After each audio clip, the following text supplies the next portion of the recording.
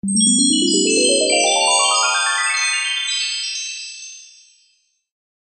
this one, all I'm doing is finding the inverse of f of x equals 4 sine pi x. I'm not going to worry about domain restrictions. I'm not going to graph. I'm just finding the inverse.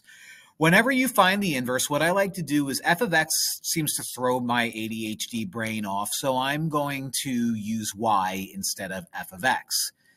Step number 1 is you flip-flop the x and the y. So x equals 4 sine pi y, or y pi, or pi y, or y pi.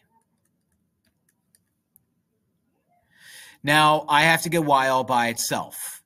First things first, let's get rid of that 4 by dividing everything by 4. So divide by 4, and now I have 4 below x equals sine of pi y. Now, if you're looking at this and saying, boy, sir, you sure left a lot of space there. I know, I did, and I did it on purpose. And here's the reason why I did it on purpose. I have to inverse sine both sides to get rid of the sign on the right. So if I inverse sine both sides, now I have inverse sine of x over 4 equals, these guys cancel each other out, pi y. To get y all by itself, let's divide everything by pi, or better yet, multiply everything by 1 over pi.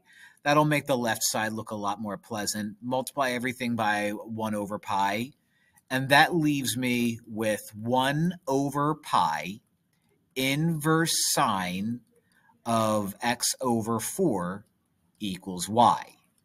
Now, if we flip-flop things, so now that I have 1 over pi inverse sine of x over 4, instead of writing y on the left, I'm going to write what it's supposed to look like when finding the inverse. So the inverse of f of x is 1 over pi sine inverse of x over 4.